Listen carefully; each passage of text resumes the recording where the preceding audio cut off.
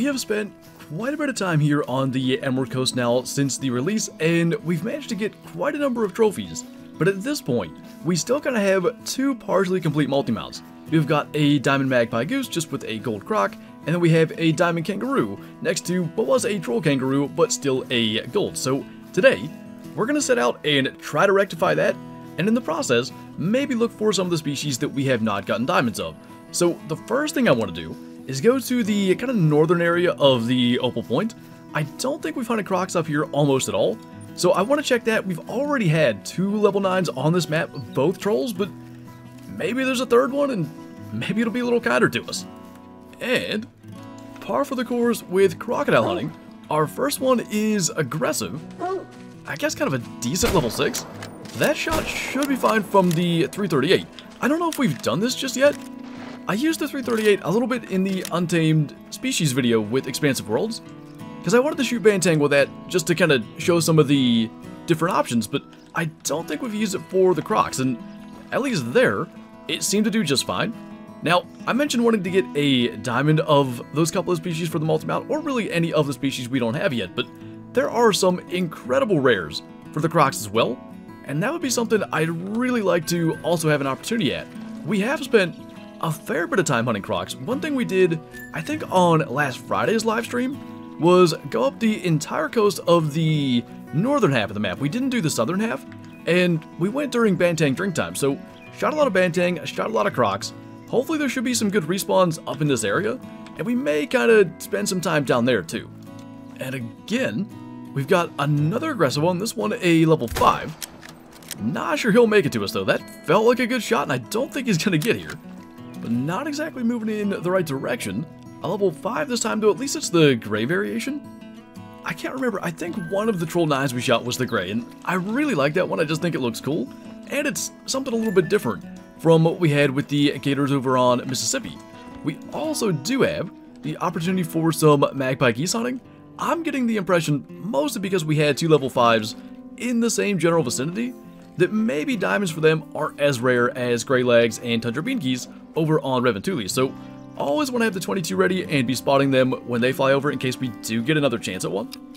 So you may have noticed there is a slight change of scenery going on here. We've made it all the way down to the beach, and I decided to fast travel south just so the wind would be better. And unfortunately, so far, we have the exact same kind of crocs as we had in the mangrove forest in the north. Just a lot of really average sized like level 5s and 6s. We'll still go ahead and take those out. Never hurts to make a hard shot. But it just kind of seems like all of our big ones are literally anywhere else. But I'm hoping at least as we kind of go up along here, maybe we'll start to see some better ones. When we came up through here on stream, and to be fair, it was in the dark, so I don't know what kind of like rares we could have passed up or anything like that. But it seemed like there were a lot of level 7 and 8 max estimate crocs, and for the most part, we shot as many as we could. Now, if there were Bantang there, because we were there for the Bantang, we would kind of just spook the crocs and shoot whatever we could get for those, but I'd like to think there should be some decent respawns around here. Just gonna be a matter of, you know, whether or not they've actually been big enough to make diamond for once. But that is gonna be 3 from here, and we already had a little bit of leftover hunting pressure because I think we basically did this exact same thing on stream. There's a max estimate track, but where would he be? Like, we should have been able to see him. But anyway, I don't want to shoot that one, only because the hunting pressure there probably already deleted the zone. We don't need to make it any worse, but maybe this guy's like somewhere south of us? At least we got to spot him. He was a level 7. I had kind of thought maybe he fled into the water because we had the tracks here, and then in running up here, whatever happened, did he surface for just a second, but at least we know, and we can work our way up along the beach now. Now we're moving in the right direction. We do have a mythical out here, and the best news is it's not in the water where we can't actually get it. So I guess maybe, rather than running that entire area in the north, we should have just started here, but not only is that a mythical, I think it's the gray variation, and just to make sure, one of those shots will definitely bring it down. And I want to say, if I'm not mistaken, all the crocs we've shot, this is going to be the first gold. A 918, so not half bad. Ended up being a long shot the first time, and then intestine stomach the second time, just to bring it down a little bit quicker. And it was the gray variant. I just think they look the coolest of all the kind of common ones, but let's keep on moving up through here. At least there are some better ones on this side of the map, even despite the fact that there hasn't been any level 9s. Definitely been far better on this end than in the north, so probably that'll be our last croc of the hunt, unless maybe there's one more just over this little rise. But I do want to get down to some of the other areas of the map, probably look for kangaroos a little bit. I'm not sure if we've been into that like southwest corner of the map. I don't see any zones, but I think it's right by this lake is where there's typically like 3 or 4 groups of kangaroos. I want to pass through there and then probably still hunt some deer. But if nothing else, we should at least be in a decent position going forward, having shot that many crocs. But yeah, let's go check that spot, and then maybe we'll just hunt around like in the center of the map, because other than just discovering the map on stream, we still haven't spent a lot of time there. Well, that's a bummer. Our first level 5 goat on the Emerald Coast is not even close. 186 is the top end of the estimate. I saw like the spiral horns, which we really haven't seen at all here. We haven't had that many decent ones. I didn't expect it to be a 5 based on the horn length, and I mean, we can see why. That is Emerald Trollstead at its finest right there. I mean, this level 4 is way bigger. It goes up to 231. He's got like a legit shot at it. And there's an okay 4 there with like 1 lower estimate than the 5. We have the 243 today, so I want to get in ideally the 200 meters. Maybe we can get that guy, because ideally, I don't want that one to hear the shot, so we probably have to shoot the level 4 from here. It'd be so nice if he would walk while we can actually see. I could just feel like he would start trotting as soon as he gets out from behind that tree. He's actually going to drink right there. So that should get him. It should have alerted but not spooked the 5, or even alarmed. And that one matters a little bit less, but I feel like that shot's going to be okay. And indeed, vital on the level 5. Our 4's laying right there. He was 202 minimum. I think it's 207.9 or 208.9 for diamond. It is the blonde variant, and he's a 202.86, so literally the lowest end of the estimate. Even at that. Well, that's the white variant too.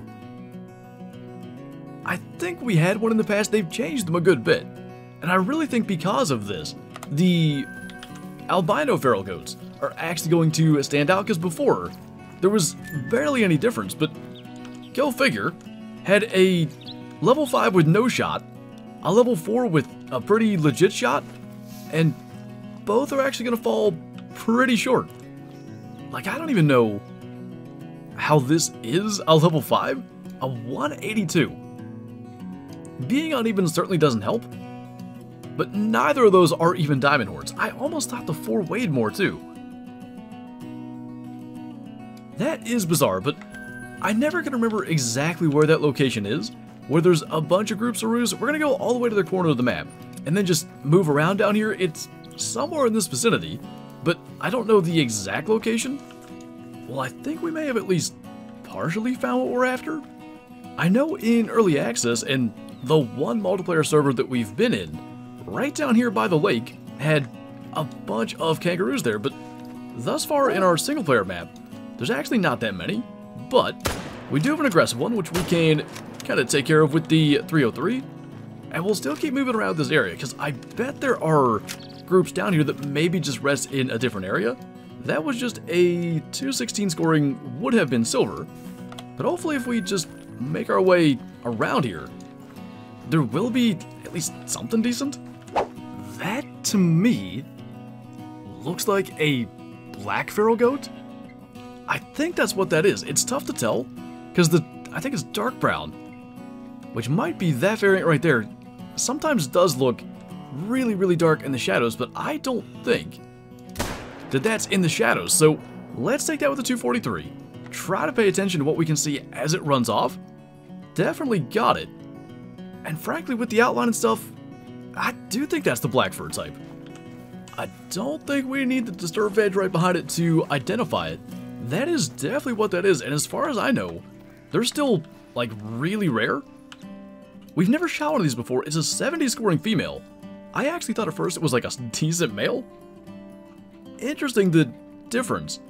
But that is a good sized female one for sure. we'll definitely tax that for our second lodge. And I mean, you know, I said at the beginning of the hunt about trying to find diamonds that we don't yet have here on Emerald Coast. A rare that we've never had also is pretty cool. And as for the kangaroos, I just don't know. I don't know if maybe had we gone in the morning, if they'd have been like around this lake, because I went back and looked in that video. It was right here. And we don't have nearly the ruse that we had in that multiplayer session. But why don't we head up here to kind of like the center area of the map and hunt for some of the deer species, especially now that we've kind of checked that area. It is barely noticeable, but that is a piebald hog deer or something. Like, I can just see a little bit on his hind legs, and when he turned, I think there was some like on the jaw, like just below the ear. Let's try to scoot him and see if we can maybe alert him. Or actually, yeah, with the 243 I think we better. But we have not seen one of these yet. We had a couple of leucistics in early access. Figures he's the smaller one of the group, but that could be really cool. Definitely a piebald too as we get a little bit closer. He should be going to alert any moment. When he turns sideways, there's actually, it's really notable from the side. I thought it would have been cool to get a hard shot with the 243. We did not do that, though maybe double lung. And we have yet another rare hog deer. It's no, whatever that was, 95, 99 score leucistic like we had in early access, but a little level 3 pie.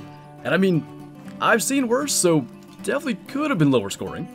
And by the way, I don't remember how much of it was in the last video, because we ended up having that other level 5 goose to chase and leucistic, so I ended up changing around the ending, but what we had done was run this river during sandbar drink time. And clearly, we were just a little bit too late, because this guy would have been drinking there. And he is pretty darn cool looking. I think there's no chance that he's a gold as a level 3. 62 score, so well shy of gold. That's a really nice piebald pattern though. And as far as I know, just based on the fact that like leucistics have multiple variations, piebalds for some of the other species, we know rusa and I think sandbar have multiple variations. There's probably another one, but that one is pretty darn good. Definitely could have been better size. He's actually in that 43 kilo range, so he was nearly a max estimate 3. Pretty cool. I had just decided to come up here and run the river during drink time because nothing much was happening, and it was a worthwhile idea, that's for sure. Now that guy is much better sized, up to 103, and I think he's probably in the area of like mid-90s, maybe even 100. Looks pretty good, and he is maybe even over 300 meters, so gonna aim high with the 243. That should drop into a lung, I think. And it looks like it's going to. One of these days we need to test out everything on the hog deer, because the more we hunt them, the more I think it's not that the 22-250 or 223 aren't as powerful as expected. I think the hog deer are just really, really tough for their size. Even at that though, over 300 meters, or at least around 300 meters, the 243 still did deliver a medium bleed rate. That guy's actually only 86. I thought these kind of splits at the back looked especially big, but he doesn't have as long of beams as I thought. It was basically exactly 300 meters, and maybe it was clipping the vertebrae that kind of helped out, but a decent one for sure, though it turns out he's barely a gold, not a really big gold. That is a pretty good looking sandbar. I don't know for sure. Man, that's a level 4. I was so sure that was going to be level 5. I think he's got a chance anyway. He goes up to 179, but legitimately, the only reason we're actually looking for sandbar right now is we brought the 303, and we hadn't fired it the entire hunt. I'm actually kind of surprised, even with that kind of off angle, we probably only hit single lung. I still thought that would drop him. But that's, I'm going to say, probably by far the best sandbar we've had since release. Is definitely going to be our last kill, and I think he's bigger than our piebald, and our piebald was only a couple shy of being a diamond then. I think he was 157, and diamond is 166. We'll just let that guy go. This guy is 158, so I mean, he is bigger than our piebald. Pretty good size one for sure, and I think a good way to wrap up our hunt. So we do have a black feral goat and a piebald hog deer to place in our second trophy lodge. And it just so happened, we actually had a couple of these size platforms already empty, So we've got our feral goat and hog deer more or less side by side. And you know what I think is interesting? They have the exact same weight estimates. 43 to 50 kilo is the max estimate for both. The hog deer are so much bigger. Like, I don't know, to me they don't look that big even on the hoof. In the lodge though, they really do look a lot bigger than I would have expected. I think this is, we had put the leucistic there, but this is only the second time we've actually stood next to one. And I know it's elevated, but even still, they are definitely bigger than they look, and maybe that contributes to, like I was saying, them being kind of tanks, at least for a class 3 animal, but a pretty cool hunt. We got a couple of rares there, none of the diamonds that we were looking for, and nothing to complete our multi-mounts, but never a bad deal when we're leaving a hunt, adding some rares to our lodge. But anyway, that is going to do it for this video. So as always, thank you guys for watching, and I'll see you next time.